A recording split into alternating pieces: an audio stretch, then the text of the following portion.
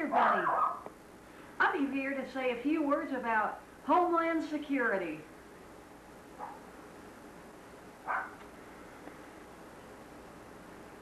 Now that the United States Constitution has been turned into toilet paper, even the Easter Bunny has to watch her step.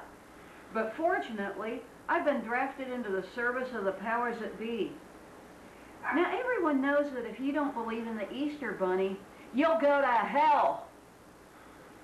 Why do you think the Iraqis are ultimately going to get their butts kicked? Because they don't believe in me. Why couldn't we have picked an opponent in a predominantly white Christian nation?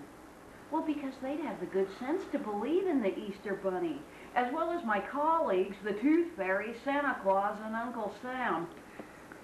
But since we're dealing with a largely non-Christian population, let's just blow the bastards to smithereens. It's not like they have souls or anything.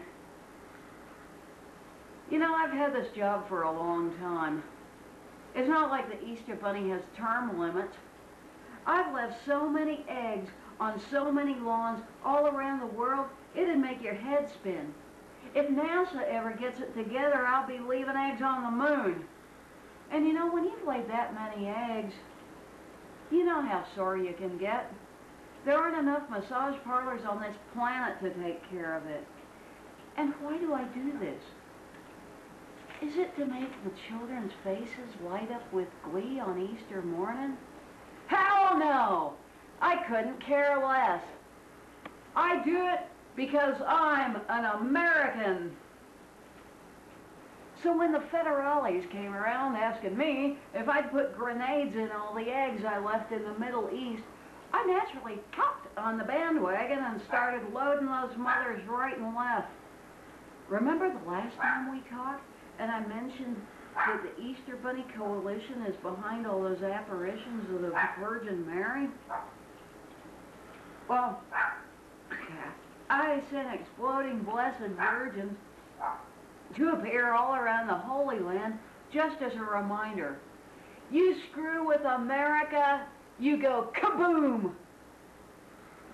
Another Easter season is upon us. And this time we're not messing around. You'd better believe in God, country, mom, apple pie, and above all, the big white bunny. Are you going to be wearing shrapnel in your Easter bonnet?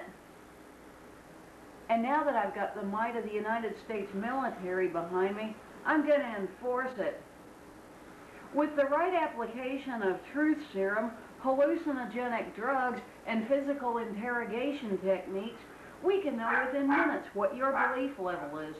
And if it's not incredibly high, well, doom on you, Jack, because you're going to be spending Easter in a box. So get busy. Dye those eggs. Wave those flags. Because if you don't, there'll be hell to pay. Remember, folks, believe in the Easter Bunny. It's the American thing to do.